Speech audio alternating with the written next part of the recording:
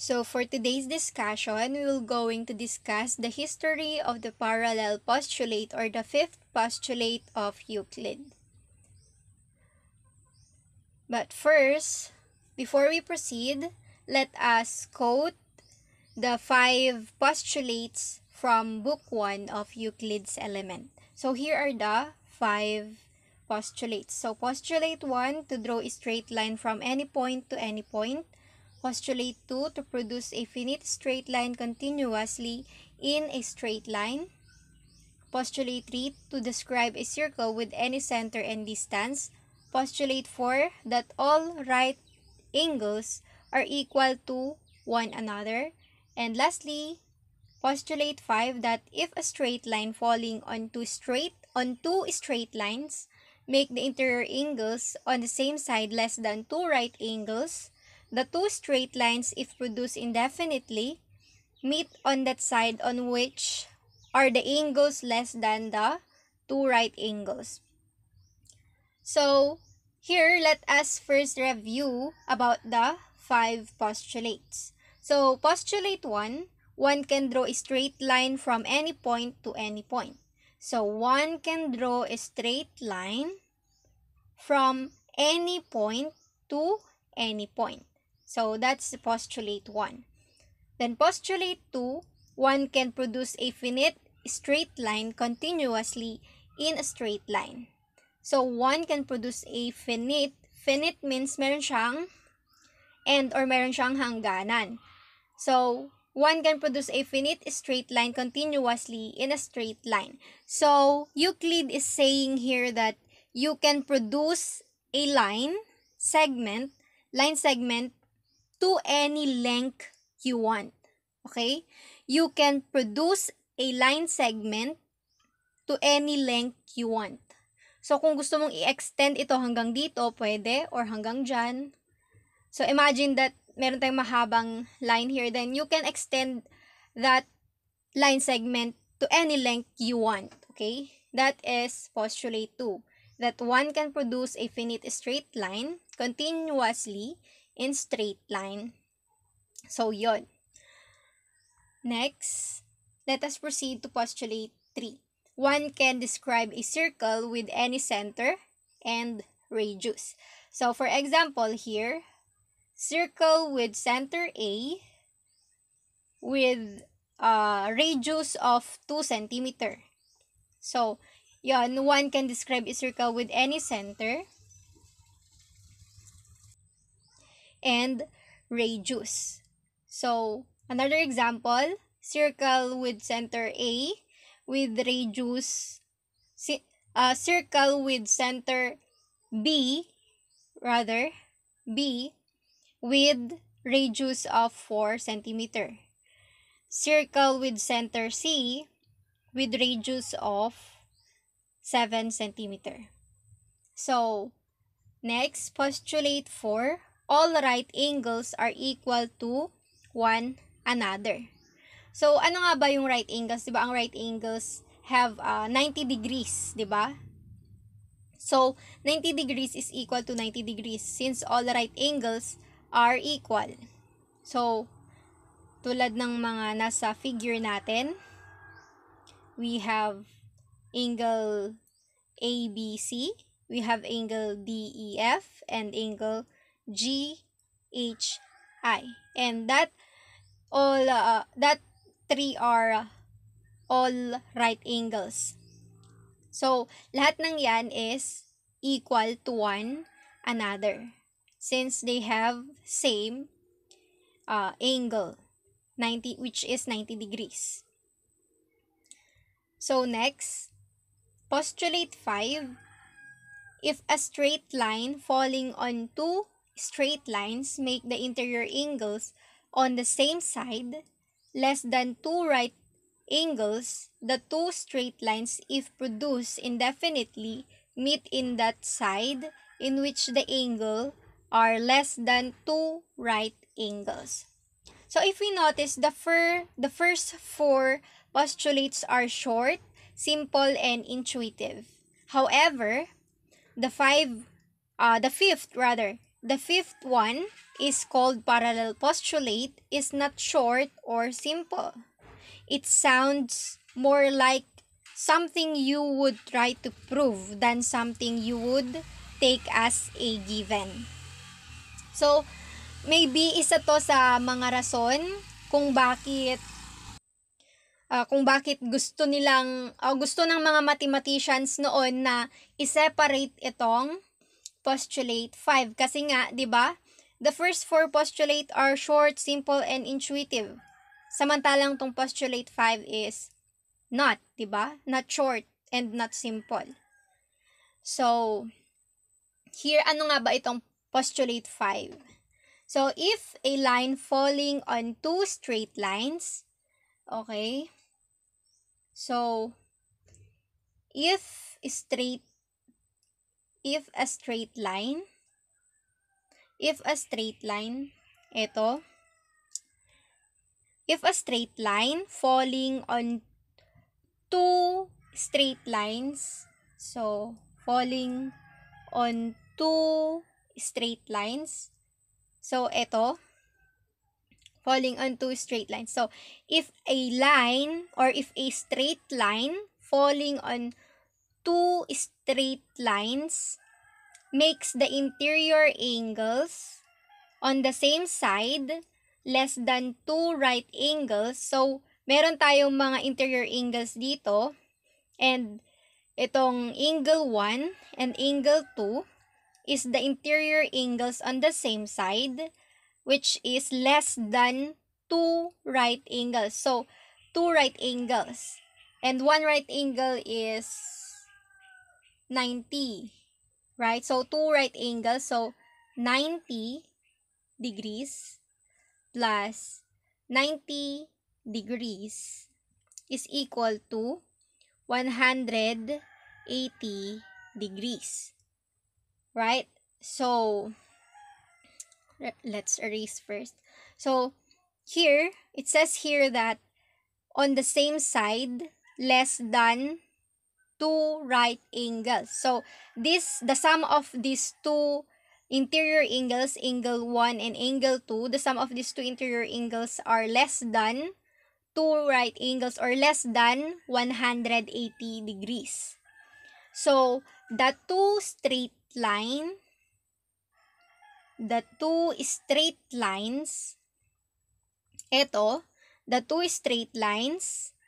if produced indefinitely, kapag in-extend daw natin siya, meet in that side in which the angles are less than two right angles. So, magmi-meet daw itong dalawang line na to dun sa side kung saan yung sum ng angle natin is less than 180 degrees. So, yung side kung saan merong sum yung interior angles natin na less than 180 degrees, dun daw magmi-meet itong dalawang line na to kapag in-extend natin siya. So, here, makikita natin nag-meet siya at point A. So, point A is the intersection of these two lines if we extend this. So, yun yung ibig sabihin ni Euclid sa postulate 5. So, uulitin ko, yung side kung saan yung interior angles natin is, or yung side kung saan yung sum ng interior angles natin is less than 180 degrees. So, we have angle 1 plus angle 2 is less than 180 degrees. So, since angle 1 and angle 2, the sum of these two angles are less than 180 degrees, therefore, ito yung side kung saan magmi-meet yung dalawang line kapag in-extend natin sila. So, let's erase this one. Now, let's proceed to the next page.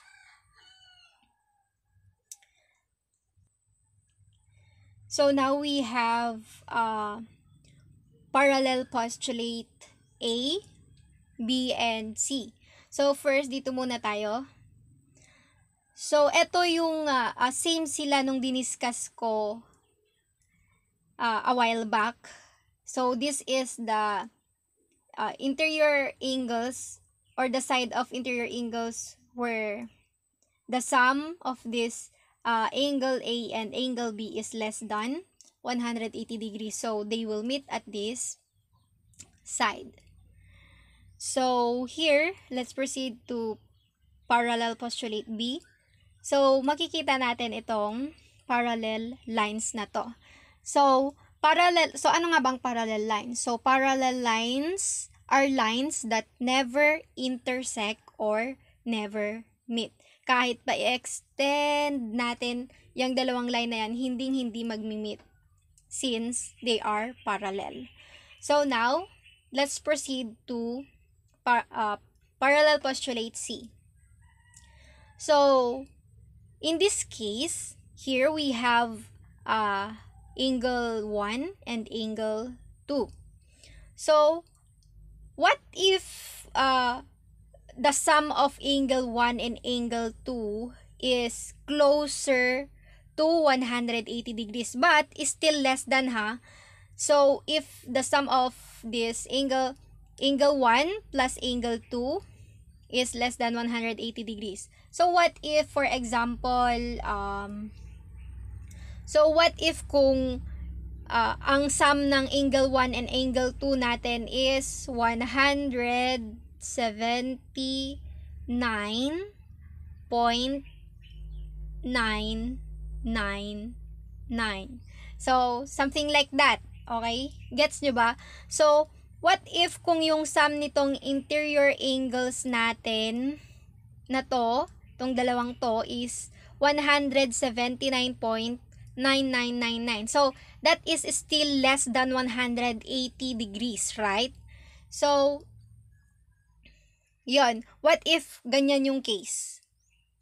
Kapag ba in-extend natin itong dalawang line na to is magmi-meet pa rin sila kung ganun yung sum nitong angle 1 and angle 2 natin. So, ito, kunwari in-extend natin ng in-extend, pati rin itong isa, in-extend ng in-extend. Pag in-extend ba natin siya ng in-extend, magi-intersect pa rin ba kaya sila? Magmi-meet pa din ba sila? So, kung gagawin natin yon, i-extend natin, lalagpas na tayo sa screen natin. Pero hindi pa rin natin na hanap. Hindi pa rin natin alam kung saang point sila nag-meet or kung nag-meet nga ba sila. So, ang tanong, yun yung isa sa naging problem ng mga mathematicians natin noon. So, paano mo nasabi na mag-meet sila? How sure you are? Gaano ka kasigurado na mag-meet nga ba sila kapag in-extend natin itong dalawang line na to. So, yun na nga yung problem ng mga mathematicians natin noon. So, yun na nga yung naging problem ng mga mathematicians natin about this fifth postulate. So, the fact that the fifth postulate of Euclid was considered unsatisfactory comes from the period not long after it was proposed. Posidonius, Ptolemy, Proclus, and others tried either to prove the postulate from the others or to replace it with another they deemed more satisfactory. So, yun na nga. Dahil doon, several attempts have been made to prove the fifth postulate. So, maraming mathematicians yung nag-attempt to prove that fifth postulate. So, they even want to replace it with another they deemed more satisfactory. So, sino nga ba yung mga mathematicians na yun? So, isa na dito si Proclus Diadochus. So, he lived from 411 to 485 from Constantinople, Turkey to Athens, Greece. So, Proclus schooled in Alexandria. He made commentary on Euclid's Elements, which became a major source of what we know of ancient Greek geometry. So, he was known as the last of the classic Greek philosophers, and he is the one who taught Platonism. So, let's proceed. So, Proclus wrote commentaries on the fifth postulate, and his commentary is one of the main source of information on Greek geometry. So, he did not actually invent or did not write his own mathematics, but he did extensive critiques and commentaries of works of early mathematicians. So he criticized the parallel postulate as follows. So this ought even to be struck out of the postulates altogether, for it is a theorem involving many difficulties. So struck out daw. So yun na nga, isa siya sa nagpatunay or sinubukang i-prove yung fifth postulate ni Euclid. So, Proclus mentioned that Ptolemy, do you remember Ptolemy? So, Ptolemy is the author of Almagest. If naaalala nyo siya sa history of mathematics natin noon. So, Ptolemy is the author of Almagest. So, Ptolemy tried to prove the fifth postulate, but Proclus think he did not succeed in proving the fifth postulate. And the proof given by Ptolemy is no longer accepted. So, let's move to the next page. So, now, Proclus said that the problem is, Euclid said that if you prolong the line, ito yung line na tinutukoy. So, if you prolong the line, so kapag in-extend daw natin yung line, they will meet eventually. And that means that they are not parallel since nag-meet sila. But, how do we know? Sabi ni Proclus, how do we know? How sure we are? Gaano ka kasigurado? Paano natin malalaman? So, yun yung sabi ni Proclus. Because it could be that we keep prolonging them, then we just don't know. Kapag in-extend natin siya, then we just don't know. Maybe they are asymptotes of a certain types of conics, sabi ni Proclus. Paano natin nasisigurado? Paano natin malalaman?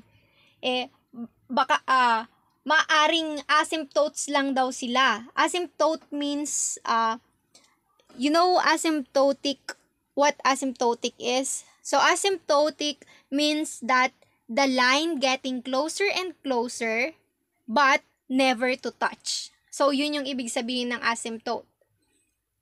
The line getting closer and closer but never to touch or never meet. Never intersect. So, yun yung ibig sabihin ng asymptotes. So, yun yung sabi ni Proclus. How do we know?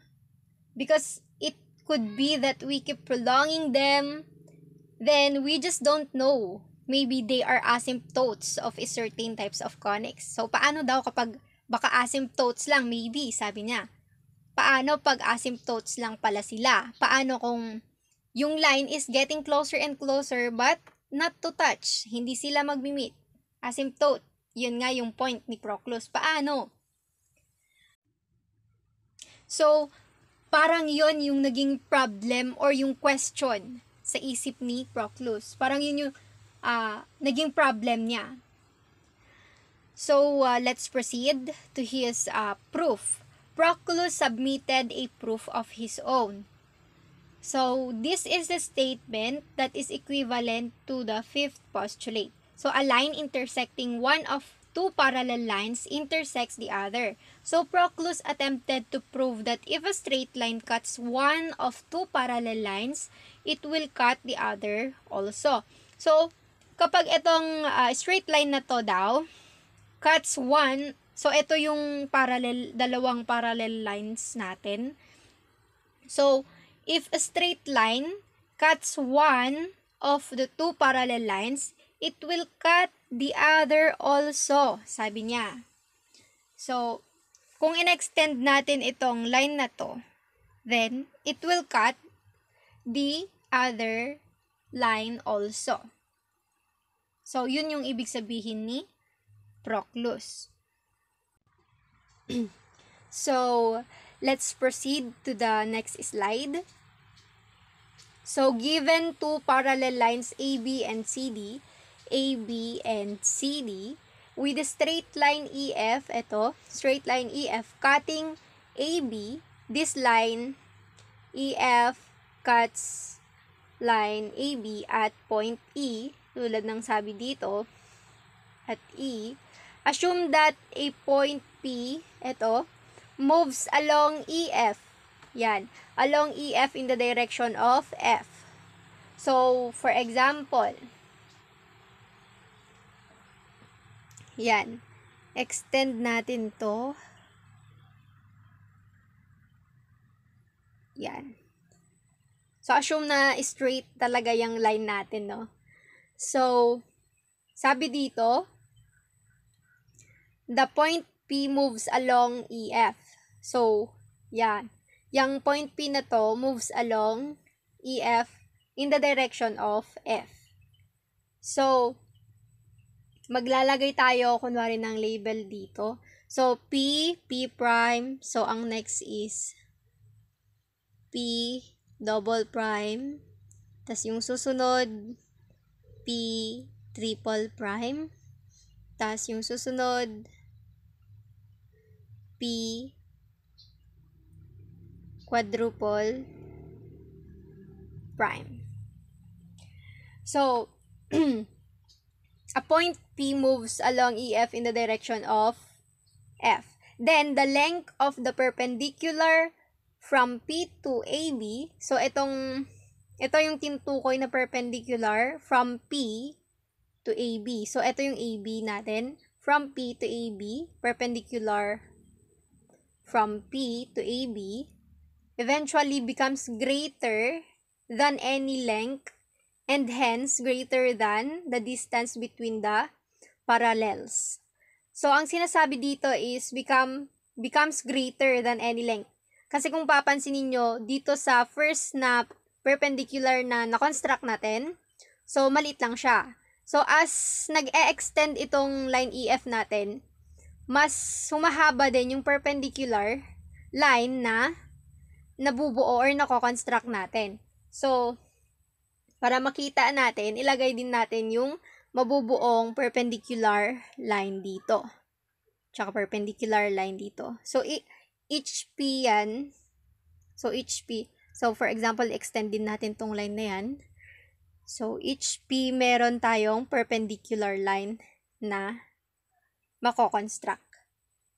So, dito, ito yung sinasabi dito na becomes greater than any length. So, pahaba ng pahaba as this line EF is nag-e-extend siya. So, greater than any length, hence greater than the distance between the parallels. So, kung papansinin nyo, yung distance ng parallel natin, ito yung parallel lines natin. So, yung distance ng parallel natin is, so maglagay tayo.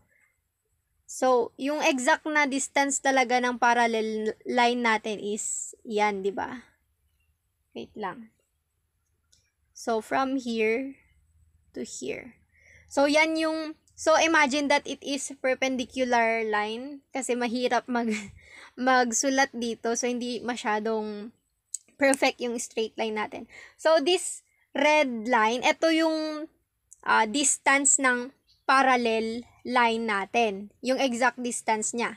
So, as this line EF is nag-e-extend siya ng nag-e-extend, Then, humahaba din ng humahaba yung nako-construct nating perpendicular line until that it is greater than the distance between the parallel. So, ito yung exact distance. So, kapag humaba pa itong line EF natin, mas mahaba na rin yung perpendicular line na mabubuo than yung distance between the parallel line natin. So, nagigets ba? Hence, EF, EF must cut CD. So, EF, this segment EF must cut, or line EF must cut line CD.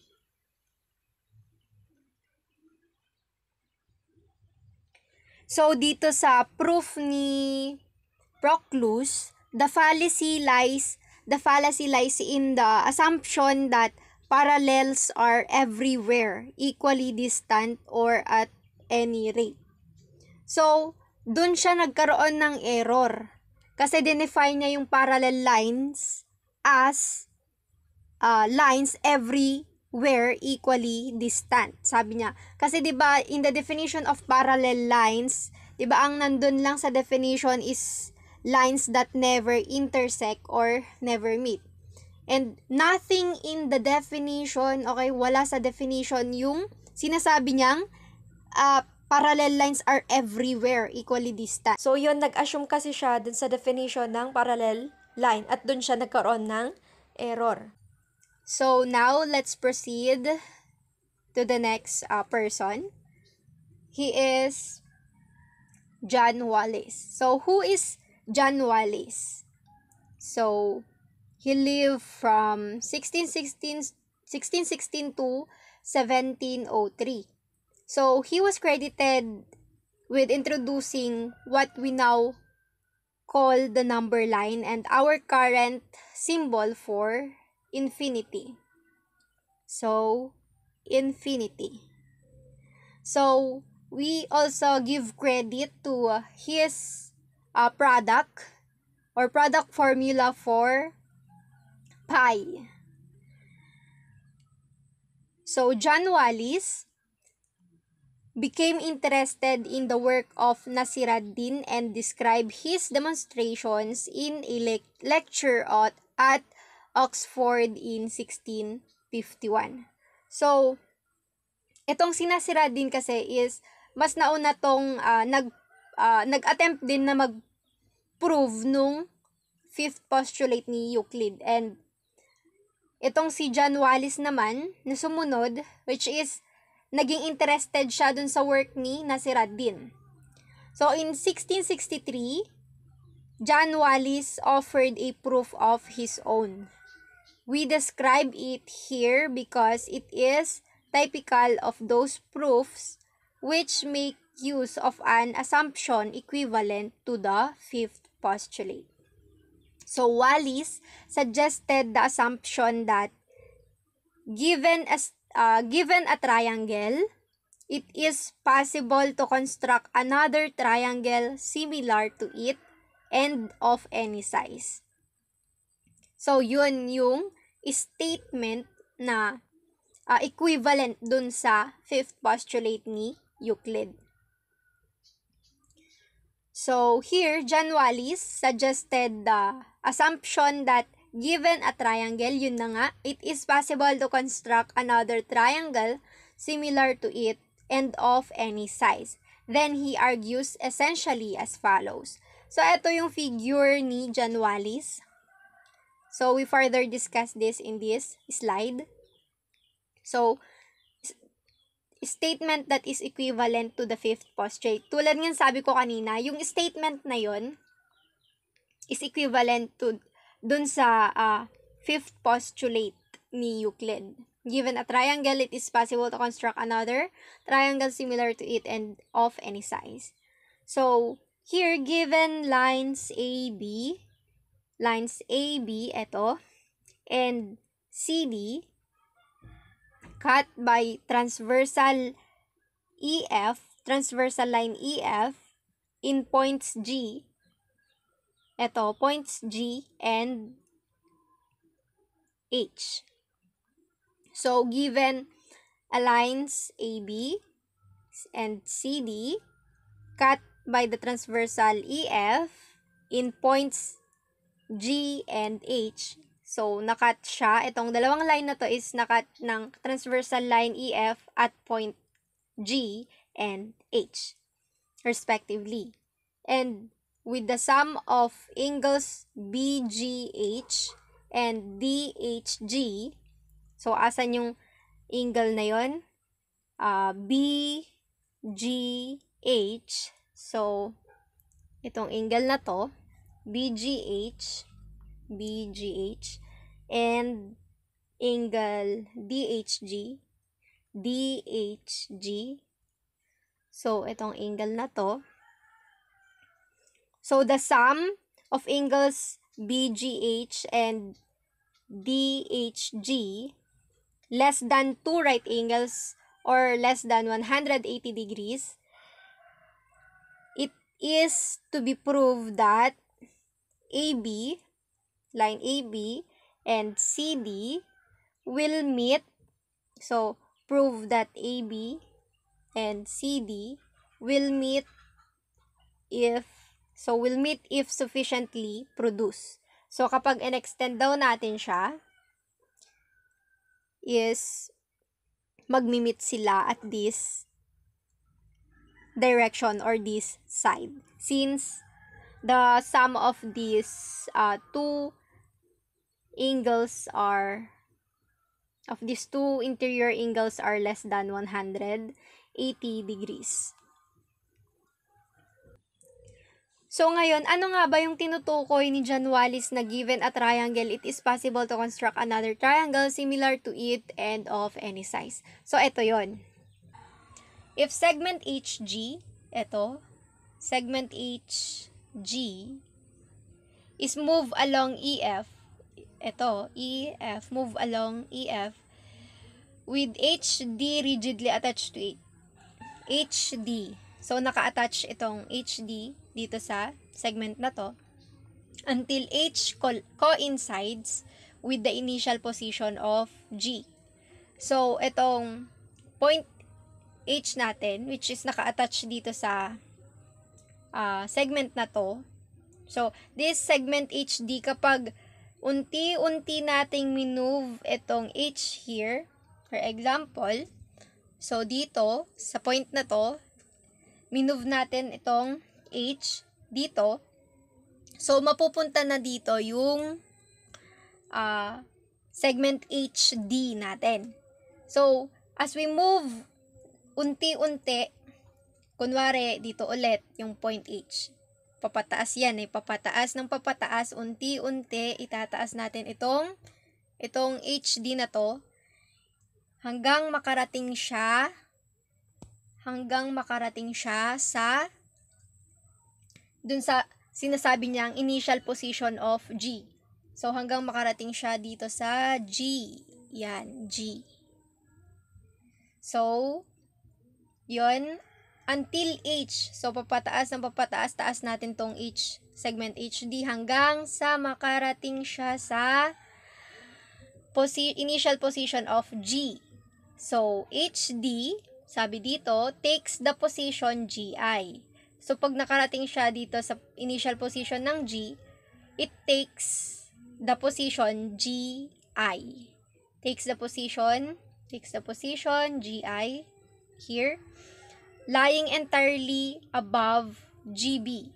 Lying entirely above GB. So, ito yung GB natin. GB. So, this line here is lying entirely above dito sa tuktok ng GB natin. So, nandito siya sa tuktok ng GB. Hence, during its motion, HD must at some time cut GB as for example. So, tulad nga ng sabi ko, habang unti-unti nating minumove itong HD along this line, is nakakat daw niya itong GB. Tama naman, di ba? So, as it moves along this line, So, nakakat niya itong GB natin. Yan, o, diba nakakat? So, for example, sabi niya dito, when it coincides with JK, cutting GB at L. Sabi dito, when it coincides with JK, asan yung JK? So, ito, for example, let's erase this one para hindi kayo malito. So, sabi dito, when it coincides with JK. So, coincides with JK. So, itong HD na to is nag-coincides daw with JK. Coincides with JK. Cutting GB at L. So, cutting GB, ito yung GB natin. Cutting GB at point L. So, kapag nag-coincides itong HD dito sa JK, it will cut GB at point L, right? Now, if one constructs a triangle on base GH, on base GH, so, burahin na natin to. Sabi dito, now, if one construct triangle on base GH. So, ito yung magiging base daw ng triangle natin. So, now, let's construct that triangle with base GH. So, yan yung base ng triangle natin. So, let's extend this line here and this line here. So, when we construct a triangle with base G at saka base na H, so magkakaroon tayo ng triangle na ganito. So, GH yung base natin. So, magkakaroon tayong triangle na tulad nito. So, for example, perfect yung triangle natin, no? Sabi dito, now, if we construct triangle on base GH, ito na nga yung base ng triangle natin. So, we form or construct triangle similar to triangle GJL. GJL. Similar to triangle GJL. So, ito yung sinasabi niyang triangle na isa.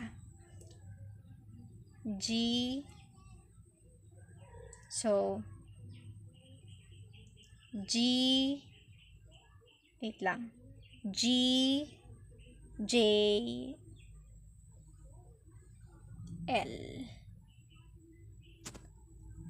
Nako, hirap yan. GJL. So, yung triangle na to. Sorry, hindi siya perfect. So, basta ito. Yan. I-assume nyo na lang na perfect yung lines natin, no? Mahirap kasi magsulat dito sa screen. So, yun. Sabi dito, now if one construct a triangle on base GH, so ito na nga, itong red na triangle on base GH, similar to triangle GJL. So, similar siya dito sa triangle GJL. And this has been assumed to be possible. It is evident that HD, ito, segment HD, must cut GB. Dapat makat niya itong GB. So, ito yung tinutukoy na GB. So, HD must cut. So, imumove natin along this line. Tulad nung ginawa natin kanina. Imumove natin tong segment na to along this line. So, it will cut GB. Ito yung GB natin. It will cut GB at point L. So, nabuo natin itong another triangle na to. So, ito na nga yung sinasabi ni Wallis na it is possible to construct another triangle similar to it and of any size. So, kung papansinin natin, similar itong triangle na to, itong larger triangle is similar to this smaller triangle, but different lang yung size nila. So, ito na yon. Given any triangle ABC and given any segment DE, there exists a triangle DEF that is similar to ABC. So, ito na nga yun, di ba? Similar na triangle tong dalawa, but different in size. So, kung imamagnify natin, itong smaller triangle na to is magiging the same lang din siya tulad nito. So, yun yung ibig sabihin ni Wallis dun sa postulate or dun sa proof niya. Now, let's move to the other mathematician who prove or attempt to prove the fifth postulate of Euclid, named Girolamo Saccheri. So, Girolamo Saccheri, 1667 to 1733, was a philosopher and mathematician. He is renowned for Euclid's Ab Omni Navo Vindicatus, which translate to Euclid freed of every flow, which was his last publication and the second work in non-Euclidean geometry. So, Girolamo Saccheri is a philosopher and mathematician. So, itong Euclid freed of every flow was his last publication at saka yung second work niya in non-Euclidean geometry. So, Saccheris wanted to establish the soundness of Euclidean geometry by means of reductio ad absurdum proof or proof by contradiction of any alternative to Euclid's parallel postulate. He assumed it to be false and intended to find a contradiction. Euclid postulate is equivalent to the following statement. The sum of the internal angles of triangle is 180 degrees. So, etong si Saccheri is nag-attempt din siya to prove the fifth postulate of Euclid using contradiction.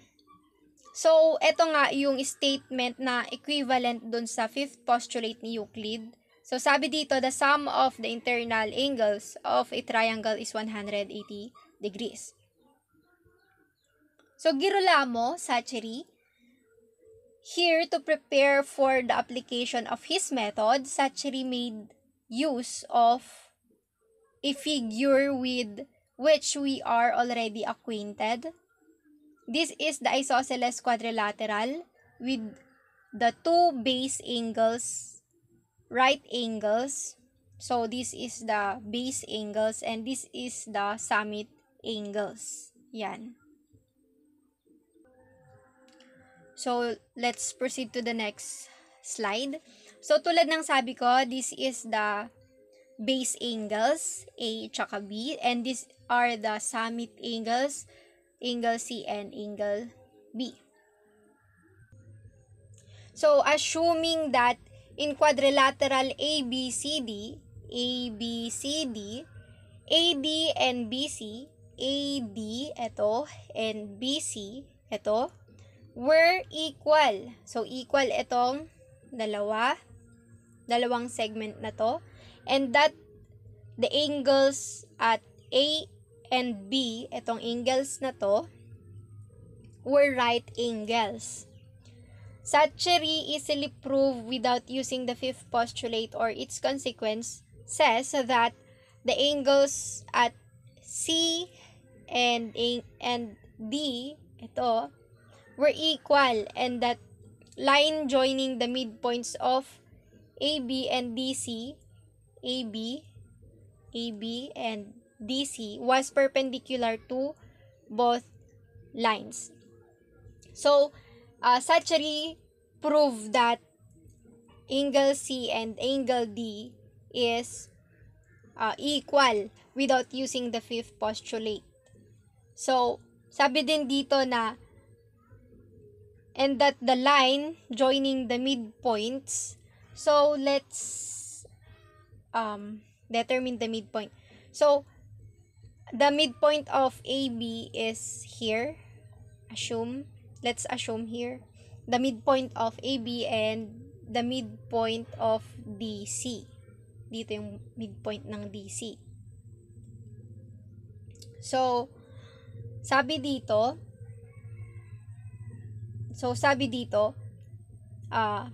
the line joining the midpoints, the line joining the midpoint, so ito yung midpoint ng AB, ito yung midpoint ng AB at ito yung midpoint ng DC. So, the line joining the midpoints of AB and DC was perpendicular to both lines. Was perpendicular to both lines. Yan, perpendicular to both lines. Therefore, yun na nga, point C and angle C rather. I'm so sorry. So, therefore, angle C and angle D are equal, which is also a right angles.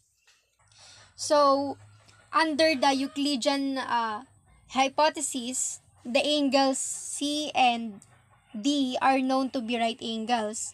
So, an assumption that they are acute or obtuse would imply the falsity of the postulate. So, itong si Sacheri, nag-assume siya na what if itong summit angles natin are acute or di kaya obtuse, sabi niya. So, this was exactly the what Sacheri's plan required. He considered three hypotheses, calling them the hypothesis of right angle, the hypothesis of obtuse angle, and the hypothesis of the acute angle. So, ito na nga yun. So, merong three cases. There are three possible cases. So, ito yung sinasabi ko kanina na what if kung yung summit is right angle, kung obtuse, or kung acute. So, ito din yung tatlong hypothesis na binanggit ko kanina. Hypothesis of right angle, hypothesis of obtuse angle, and hypothesis of acute angle. So, dito pala, sa tatlong cases na to, itong case 3 lang yung hindi niya napatunayan or hindi niya na-prove.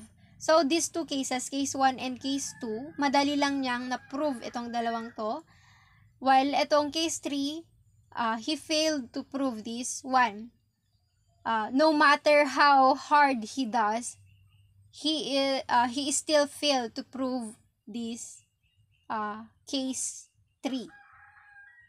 So yun, dahil nga sa kagustuhan niyang ma-prove itong case 3, he was able to deduce many strange results. So ito yung mga ilan sa mga na-prove niya or sinubukan niyang i-prove, or he stated and proved a number of general propositions. So, ilan lang sa mga to yung general propositions na na-prove niya. So, number 1, if one of the hypothesis is true for a single quadrilateral of the type under consideration, it is true for every such quadrilateral. Number 2, on the hypothesis of the right angle, the obtuse angle, or the acute angle, the sum of the angles of a triangle is always equal to, greater than, or less than 2 right angles. If there exists a single triangle for which the sum of the angles is equal to, greater than, or less than 2 right angles, then follows the truth of the hypothesis of the right angle, the obtuse angle, or the acute angle. Number 4, two straight lines lying in the same plane either have a common perpendicular, or if produced in the same direction, either meet on other ones at a finite distance or else continually approach one another. So these are just some or among the more important general proposition that he have stated and proved. So, dahil nga sa kagustuhan niya na ma-prove yung case 3, so ilan sa mga to yung kumbaga parang na-deduce niya. So, tulad nga ng nakasaad dito, he was able to deduce many strange results. So, madami talaga. Madaming general propositions yung na-gain niya. So, he was able to deduce many strange results, but not a contradiction. So, still, he failed to prove the case 3. So, ang reason na lang niya or yung sinabi na lang niya is ito. The hypothesis of the acute angle is absolutely false because it is repugnant to the nature of the straight line. So yun yung naging reason niya na yung hypothesis nga daw ng acute angle is absolutely false since hindi niya na-prove yun. No matter how hard he does. So yun nga yung reason niya na it is repugnant on the nature of straight line daw. Nature of the straight line. So, actually, hindi pa dito nagtatapos yung history of parallel postulate. So, it will be continued to discuss by either Miss Agabin or Miss Pagulayan. So, that's all for today. Thank you. Keep safe and God bless everyone.